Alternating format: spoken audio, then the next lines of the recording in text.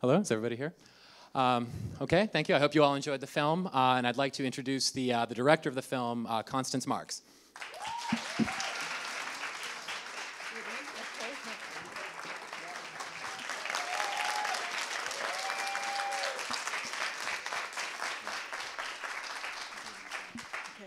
Thank you so much for coming out to our film, Being Elmo. We are so thrilled to be in this theater. This is really great stuff.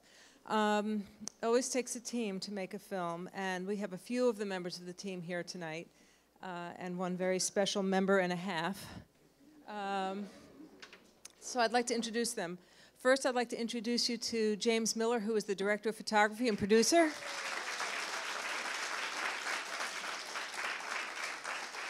And my hubby, this is James, and Corinne Lapouk, who's our producer, and an old high school friend. Corinne and I were in film class together, and her father was my dentist in 8th grade. And without further ado, please put your hands together for Mr. Kevin Clash.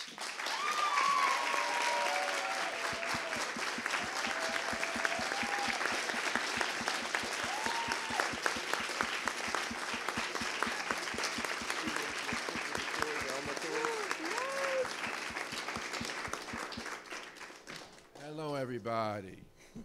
Testing, testing, 1, 2, okay. Nice book. All right, I'm going to throw out some, want to hear some questions from you if you have any. Anybody? Any questions? Any questions about the movie, about anything? Yes? I want to ask you, what do you feel specifically when you saw it? What did I feel? What was your feeling? The first time I saw it? It was at Sundance, and I cried like a baby. No, we were, you know, what happens is, and Connie can talk about this, they submitted the doc early on, I don't know when, to Sundance. September, and then they tell you right before Thanksgiving. So there was a mad dash to finish it, so I was in the midst of helping them, you know, getting whatever pictures I could find or video to help, so I was more in that mode, and then you finally can rest and watch the movie, and I did that in Sundance and finally saw it and really looked at it. And of course, watching it with an audience was amazing, so yeah, it was very emotional for me. Yeah, right here.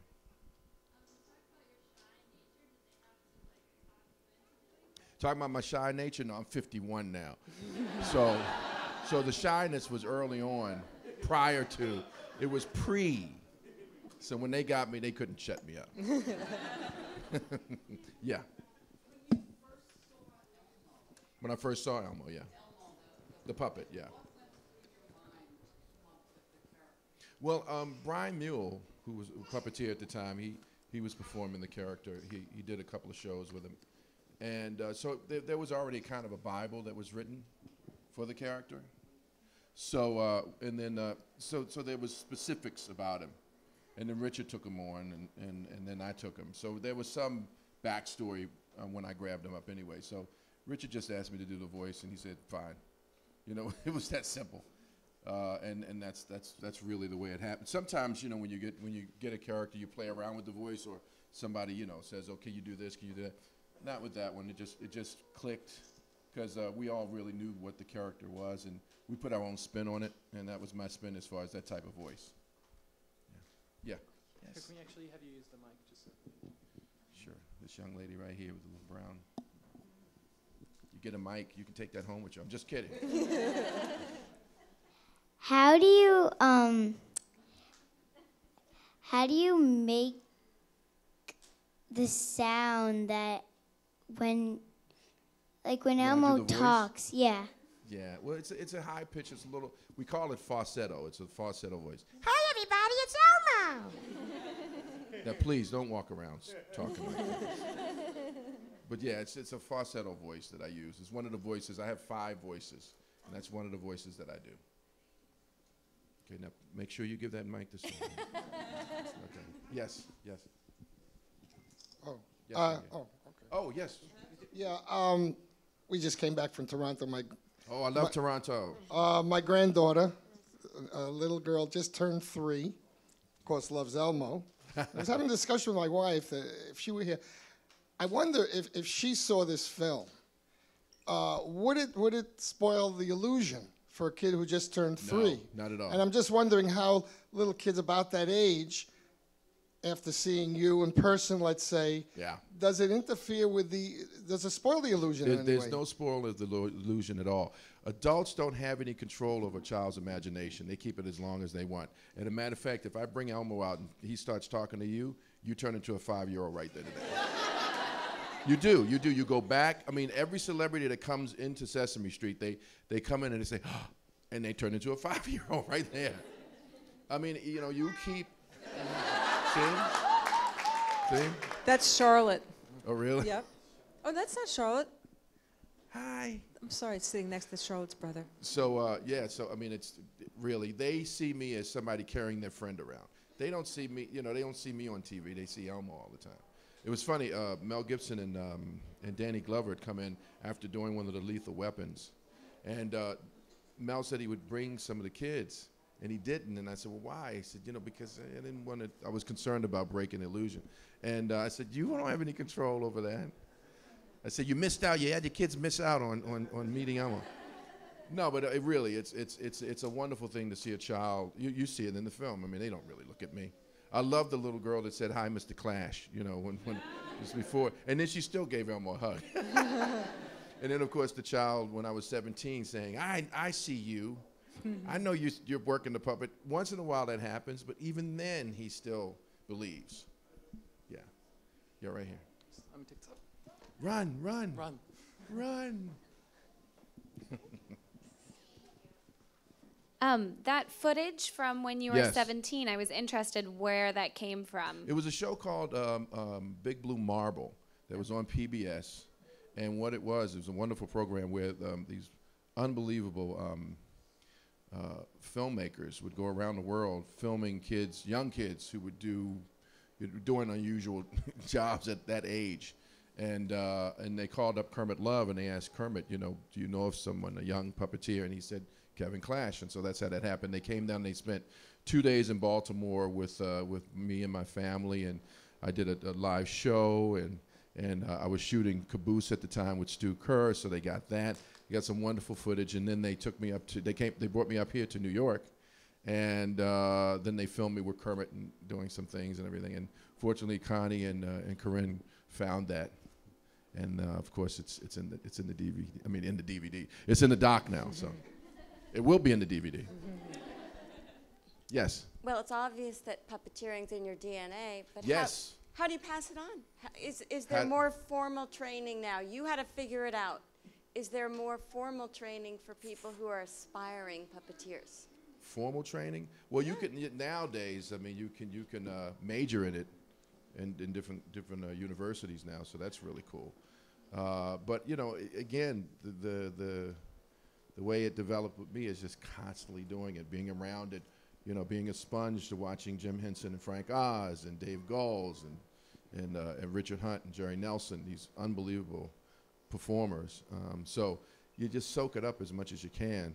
We're going to have Tao is going to be on the Macy's Thanksgiving Day Parade with us. He's going to be on there performing one of the Sesame Street characters, so he's looking forward to that. So, yeah, so little Tao is going to be there. Yes? Just have a question there. You know, stories from Candace Bergen, what happens in the relationship Yes. with Charlie McCarthy. Did you read her book? Well, did you read her book about it? Yeah. No, you know, Shannon, well, maybe she will. You know, she's 18 now. She might still write a book. I don't know. But right now, you know, she's loved, she's enjoyed it. There's been no negative other than Daddy, you know, when we talked about it, you know, come home and spend some time. And now we're hanging out and Skyping, and you know, I'm looking at her room to see if it's clean at the university. She's actually at the University of Maryland, College Park now, so, yeah. This Yes. question is for the filmmaker. Yes. Connie, what got you interested in this particular topic? What? My husband, for one, and my daughter, for another. James was shooting at Sesame Street and came home with a video one day of Kevin doing a little, Kevin performing Elmo for the camera for our daughter. And And I was just blown away. I had always loved Elmo. I thought he was incredibly funny, and the manipulation of the puppet was extraordinary, and I wanted to know who was behind the puppet. And James said, oh, that's Kevin. And we arranged to have lunch, and that was the beginning of it. It was from Kevin's generosity to create that little message for our All you daughter. have to do is feed me. That's true. It's totally true. Please, I'm in New York, please. I'm a foodie, definitely. Yes. You might recognize us because our son is the closest friend of Elmo. So Really? you spend a lot of time in our house. I'm sure Okay. everybody else. Of course I recognize you. But along with loving Elmo, the film is such an inspiration to see someone who followed their dreams, and it seems like you came right into what you needed to be doing. And what I wonder is one of the things. I mean, I really want everybody, especially young kids, to really, just aspire, really, whatever they truly want to do, and they love it. Do it. Because you see, I mean, I started when I was 10, and kept doing it. It's been a wonderful ride. I was wondering because it's amazing, and I wonder how many kids miss that path, and I wonder how your parents, with the role they took, what advice would you give to parents to help your children find exactly the spot they need to be? Just really, stay in their lives, focus on them, observe what they're doing, don't, listen, we have it hard, it's challenging because, now mom and dad are working, so it's really challenging, but really when you have that time, it's not maybe the amount of quantity time, it's the amount of quality, and really focus on it. Don't say you have to because it's your child, but really engage in their lives, and you'll find that they will start to, I mean, listen, when you're young like that, you're going to go all over the place, I stayed focused on what I did. I mean, that was it. But my mom and dad was very, very connected to all of my brothers and sisters as far as what we were doing. Not just, they wanted to make sure we were doing the right things too, but really focusing on what we truly enjoyed and encouraging us with that. They've always that way. Oh, you know what? I'm gonna have to do a little line real quick because we got some little kids here that we need to just bring them down here. The young kids, bring them right down here because they've been, all the little kids. See, look. See, because he's saying it's about time. So just bring all the kids down, all the young kids right down here, just because they're gonna have to leave. Mommy and Daddy gonna have to leave. One other question before Elmo will come out, and I'll come back and ask some questions. I just want to make sure. See, Elmo. Okay, see, hold on one second. She's excited about the bag. Wait till she meets Elmo. We walk around with these bags all over the place, and we have kids following us.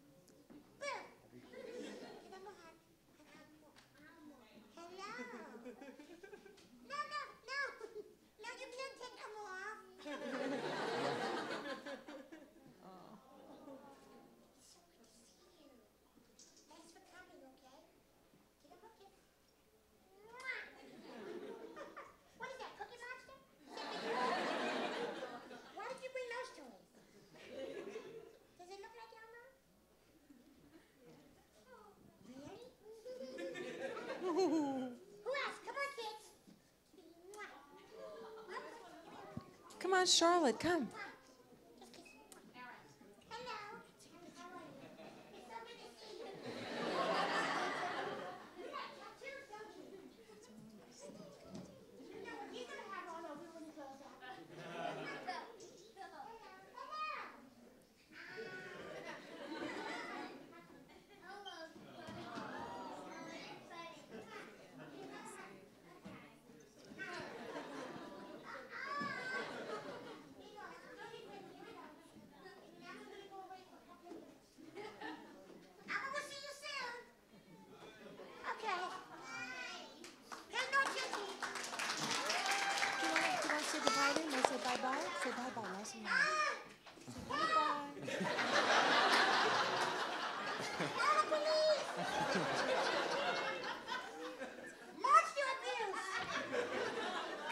couple other questions. Yes. Hi, Kevin. I just want to tell you I'm your biggest fan. I can top all these people here. I'm sure of it. I met you when I was 4 years old on the set of Sesame Street. I have a picture. I want to show it to you. Wow. After. Yep. Cool. And I was in Sesame Street Parents magazine with my collection of Elmos. Great. So I work in the theater, and I was just wondering if you have anything special that you do to get into the character of Elmo. No, just put it on. Just put it on and it happens. No, that's about it. With any character, it's that easy. Yeah, a couple other questions. Yes. Here, can I yes. Well, this is, first of all, a couple things I want to say, and then a question for Connie. Sure. First of all, Connie and I have, our daughters are the same age. Ah. And when my daughter Antonia, who's now 12, she was in love with Elmo. And the first time I took her to the Central Park Children's Zoo, she was maybe a year and a half old. And here I'm thinking, she's going to be so psyched. She's going to see all these great little animals. A kid walks in with an Elmo backpack, and all she says is, "Look, Elmo, Elmo, Elmo." So she was freaking out. We have, Elmo Palooza, the best of Elmo, everything. So I wanted to say I am so struck by your loyalty that you had early on. I think that is an amazing thing to all the people that you worked with who took you each step of the way. Really thank you. Remarkable. Well, I had some great mentors, phenomenal mentors. And, first of all, I was beaming through the whole movie, Connie, just smiling through the whole thing. How did you know when you got into this whole thing with Kevin what a beautiful story this would be? That this is a man who followed his dreams and, each step of the way. Did you know that? I had lunch with him. Yeah. I knew. I had lunch with him. So you knew. Yeah. Amazing film. Thank you. Yes. Now, it's funny. This a little kid was trying to pull Elmo off my hand. There's this wonderful story. I was in Kansas City somewhere, and there was a fair that was happening, and so Allison Bartlett, who plays Gina, and Carmen Osbart plays Rosita, was there, and I had Elmo, and we were just setting up, and one of the people that were working there had a little, had their child, and the little girl had a diaper on. That's all she had, and it was Sesame Street all over it. And so I put Elmo on, and the little baby came over and hugged Elmo, pulled him off my hand, took him over and sat on Mommy's lap and was rocking him. It was really sweet. Another thing that, when we're talking about as far as how celebrities, turn into kids, Paul Rudd had come in and did the show. He did it a couple of times, and this was the first time he came. And he was like in awe. He would stop and he saw the steps of 1, 2, 3, and he'd stop and saw the, Big Bird's nest and Oscar's trash can in Mr. Hooper's store. You would see him, and I would say, "You're doing it again?" "Yes, I am." He was going crazy, and he was so excited about his 2-year-old coming to see Sesame Street that day. And so the little kid came and he put him down. "See, this is Sesame Street." The little kid, his son just went right over. There was a little toy guitar, and that was it. He was like, "You realize where you're at?" I said, "No, Paul, Paul Rudd, you know where you're at." It was really sweet. I kept seeing him turn into, again, a 4-year-old. It's a wonderful thing to see. It really is. A couple other questions, and I'm going to bring Elmo out. He just wants to sing a song. Yes. We have a 2-year-old who's obsessed with Elmo. I remember watching Ernie, and he's my favorite in the early 80s, and then Elmo appeared on the scene. What do you think makes Elmo, what qualities of Elmo attract little children so much? Because he's a little child. He's exactly the way, he's a mirror image of them. And then he has the Muppet edge that the adults like, that Jim got us doing all the time. So he had that sense of humor. But it's a mirror image. Kids love to laugh. They want to be, acknowledged 24/7. In a second they could be crying, another second they could be angry, another second they could be happy again. And so he really instills that, and they relate to him that way. It's that positiveness that a kid has, that Elmo has also. And I think that's the relationship, that's the connection. Yes? She's verklempt.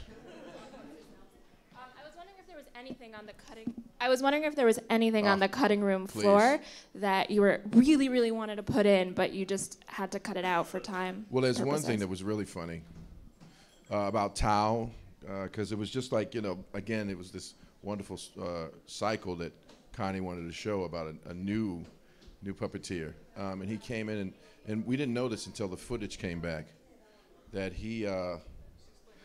Well, Tao is the little boy you saw him that's in the dock at the end, and he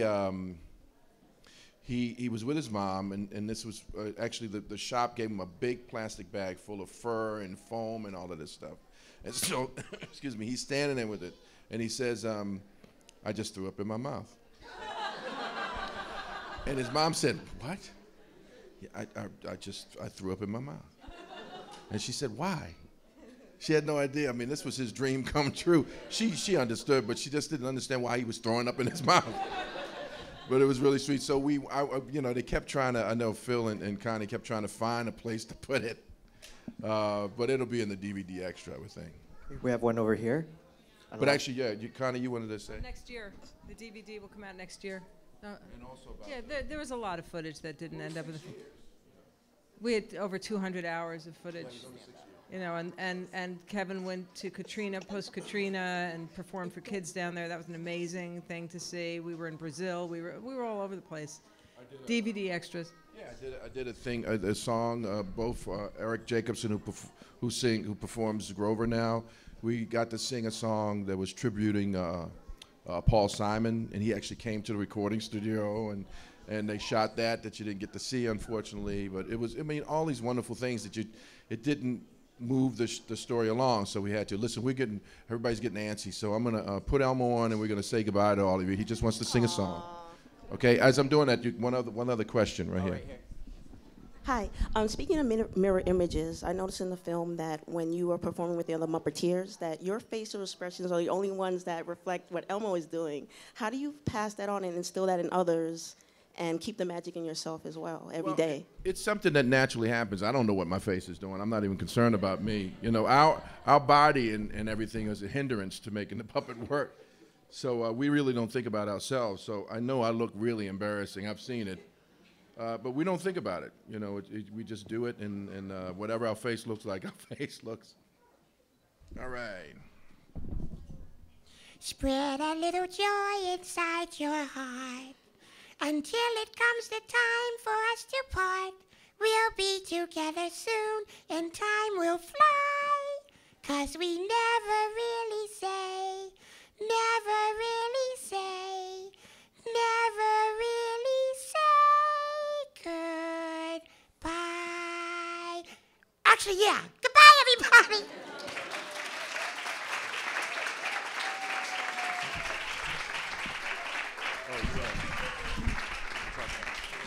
Yeah. Thank you so much. We I